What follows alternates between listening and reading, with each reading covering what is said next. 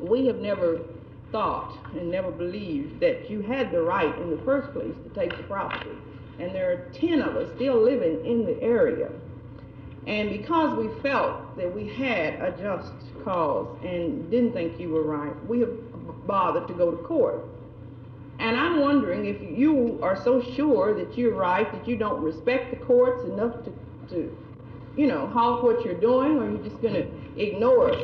I know we've been ignored because if you get a map, a new map of the city of Dallas, you can't find our street anymore. We're not existent. But if you come out there, we're there. I can't give you the answer to any of those questions.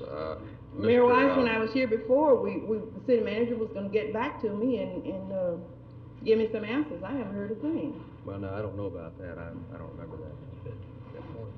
Would you stop the work that's going on until we get a hearing from the courts or not? Well, I have no authority to do that, but I would... Who's in authority to do all that stuff out there? Well, actually, I would assume... again, I'll have to get that answer from the city manager's department. Mm-hmm. We're not going to, Ms. Joyner, you know very well, the city of Dallas is not going to go out there and purposely break the law.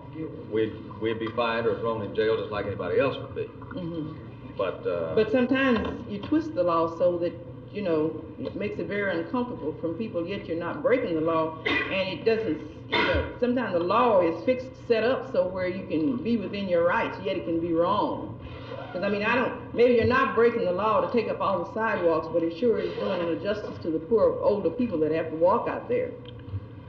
I mean, you may be within your rights to do that, but then does that make it right?